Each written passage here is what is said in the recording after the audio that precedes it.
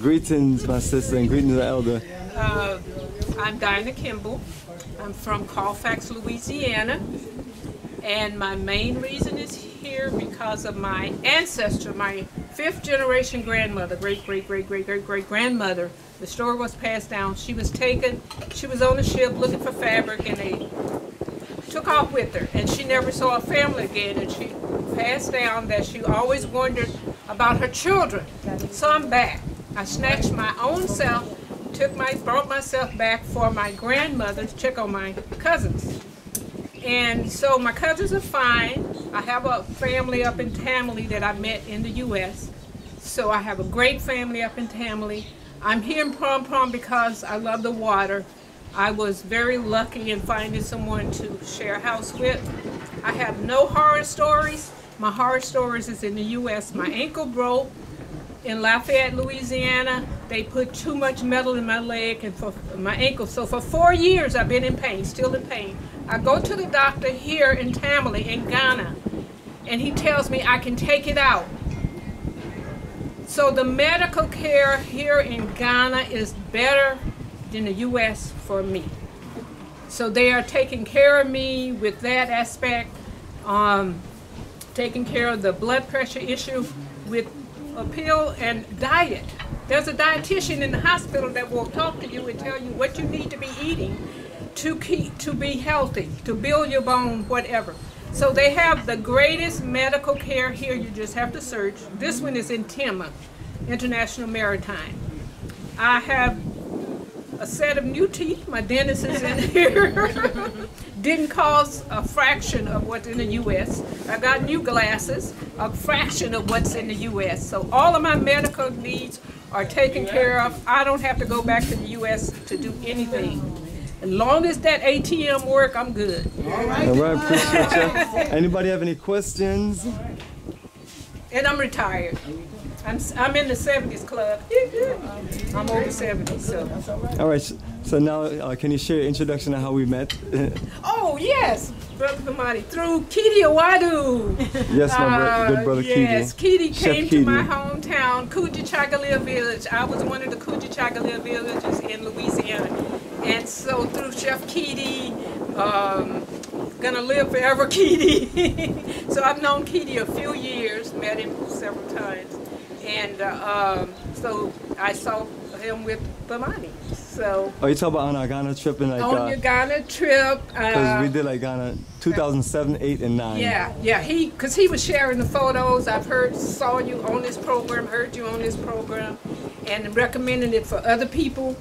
And other people have come because I can't host anybody and give nobody a tour. I'm like her. I'm here to enjoy my life. I'm not trying to change anybody. I get along. I love this village. I get along with everybody. So I have no horror stories. Wow. So you guys are not going to get into the tour business? No. We'll leave that to you. You're doing a good job. I appreciate you. Okay, my daughter came last year. I've been here a year straight. April 1st, a year straight without going back. And I'm the one that don't know how to act about the vaccine. I'm a non-vaxxer, so I can't go back because I haven't talked myself into acting right when somebody tell me they're going to jab me. And I will clown. I don't want to clown. I'm too old for that. But anyway, yeah, Kidi is our focus point. Finally get to meet him. Been seeing him coming back and forth for what, 10 years now? More than 10. 16 years as of this year. And so we never met. This is our meeting place here at the wall. Well, appreciate you, my sister. So you take care. Okay, and also, yeah, I'm a member of the African American Association of Ghana, and that they've been very helpful. They go family, so join and support and connect. Yeah, so connect with them when you come, and you'll find out everything. WhatsApp is the place to be. Can I just say one other thing? Sure, absolutely. Because I think this is very important. Look, when the United States acknowledged that pandemic, Ghana got about 31 million people. They was lucky to have 2,000 people with that COVID, and most of them were sent home. We didn't have it like over there. Did we wear masks, y'all? We in here partying, a room full of people. We didn't, drop dead because of COVID. Those diseases in the West are in the West, like the monkeypox they got over there now. You see what I'm saying? We don't have all this here in Africa. You know, don't believe all the lies they've been promoting for centuries about Africa. We're fine here. We wasn't wearing a mask. Maybe if you're going to the mall, they will require it, but most of the time we wasn't wearing masks at all. So I just think that's important to know. Africa is Africa, and it's our Africa. And we must remember that. It don't belong to the white man and the white woman. It never did. And I think we should come back and build Africa instead of putting our money over there in the United States and we get zero back. We get nothing back. And you know we don't. You can look at the neighborhoods over there. Nothing's changed. Education system in Philly or D.C. and our children. The 19 children just got killed. Something's wrong with that. And we meet a lot of Ghanaians who lived in the United States but came back to live here in Ghana because they said they can't handle that violence. But they don't have that here. They don't have it here. They have communities here, neighborhoods here. So I just wanted to, let you know that. Just, if you want to come home, come home.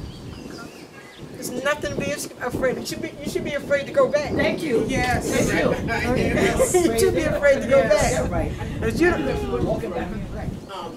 So she said ATMs. Did you bring your money over here and put it in the bank? No, you don't want to do that. Leave your money in the United States Bank. Like I got Bank America, and I do my online banking. I do international wire transfers as well, so I can just transfer my money to the bank here. Okay. Easy. ATM machine is easier. Okay. You got money in the United States, go to ATM machine, but you'll get Ghana money. Right. Yes, true. I mean, we got everything y'all have over there. Okay. But the most amazing thing I seen here was Africans surfing on the ocean.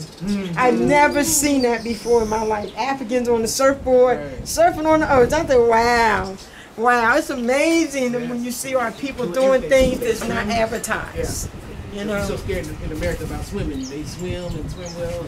Exactly. Well, we wasn't allowed to live near the oceans anyway, so...